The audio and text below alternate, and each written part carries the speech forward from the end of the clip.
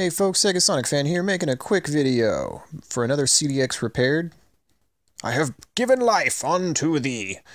And this was in special thanks to someone named Blake from New Hampshire, I believe. Very nice guy. Actually sold me this motherboard right here and gave me a bunch of other parts for free because he was impressed, I guess, that I could fix this motherboard.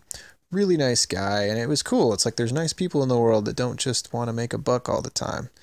And yeah, so I figured I'd make this video showing what I repaired. I've been doing that lately.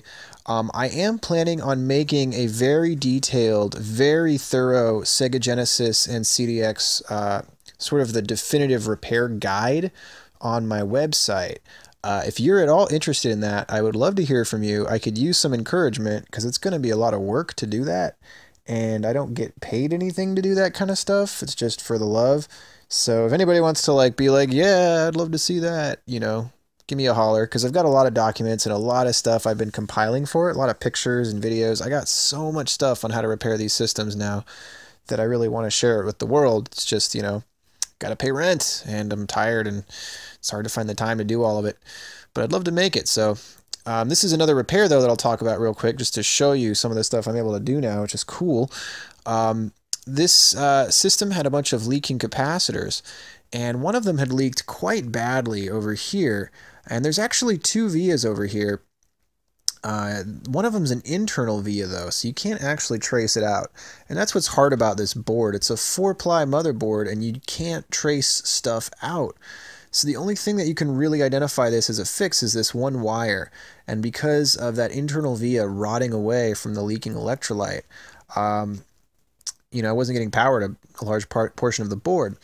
That portion of the board turns out to be the video circuitry. So that via actually is a power bus to this resistor here, which goes to this capacitor here, and that's for the Yamaha sound power. And that Yamaha chip is integrated into the 315-5660 by Sega, and so that's the power input for that. It goes through a resistor, kind of like an RC network, to do a little bit of filtering. I don't know if it does that much, but that's what they did.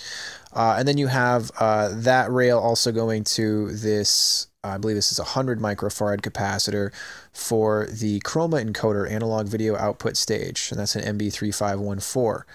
And so obviously if you don't have power to those, you're going to have problems. And yeah, then you also of course have power going to the AV jack from this pin here. That's used to power the RF adapter. So that's important to make sure you can get 5 volts there. If you don't get 5 volts on, sorry, it's this pin right here, and you can actually see the test point, which is this guy right here.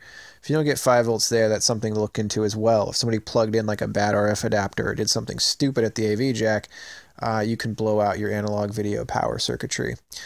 What else did we have to fix here? I had to fix a trace here, and I do see these get damaged sometimes.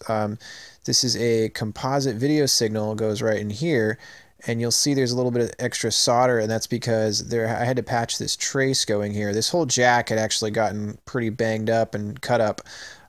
This remaining line here is actually the PCB substrate's been cut away so much that you can just see the internal material there. Or I guess that's the solder mask has been cut away. So you see the internal substrate. What else can I say about this? I had to fix that. I think there were some parts along the analog encoder stage I also had to take a look at. Oh, that's right. And the one real nasty problem this had was there was a short on these two pins, I believe it was.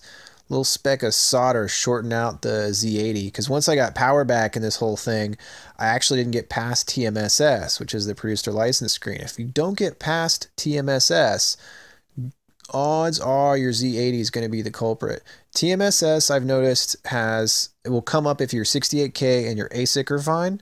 There's other things to check before that, but if you can't get past TMSS, or you don't get audio in both the FM channels and the PSG, then your Z80 is a good thing to check next. So far, I haven't seen the Z80 RAM fail, though I guess that's something that could happen too.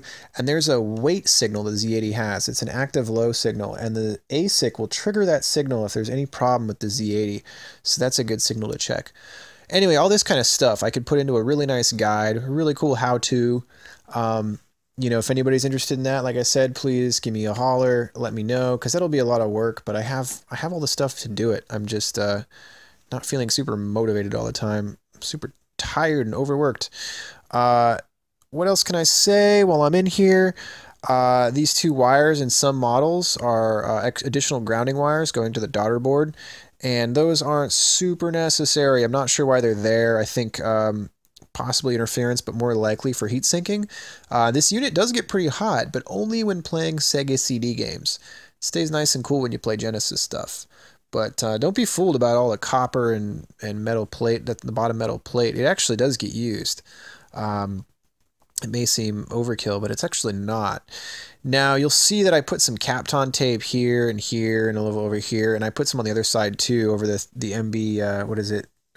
13, I'm not even going to say the part number, I don't remember it offhand right now. But basically that's for the all the circuitry that's live all the time from this battery.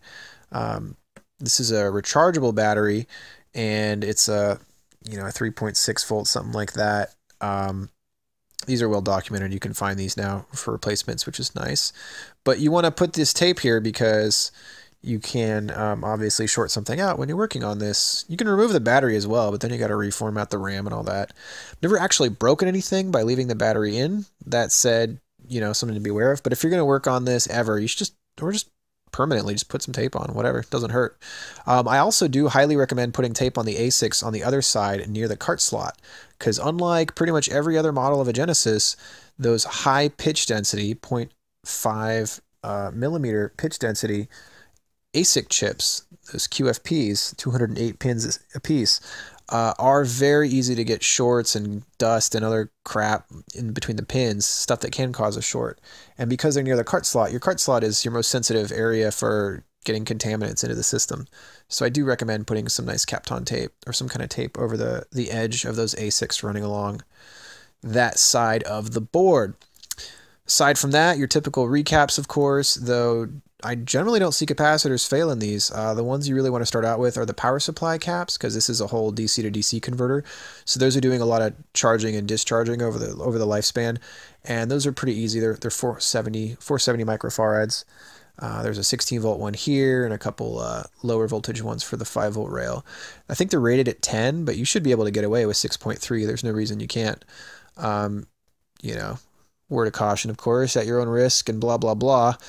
And this is the DC to DC converter, the step-up converter right here. I'd love to actually reverse engineer that whole thing one of these days, but I actually haven't had one break in a long time, so maybe it's not a priority right now. Other than that, I did have one system where I replaced all the tantalums here. You don't have to, but those are 1 microfarad tantalums. I haven't seen those fail yet, but you never know, depending on how crazy you want to be, because this is the greatest video game system ever made. Ever made. I love the CDX so much. This is your video RAM chip, by the way. I've seen one of those fail before.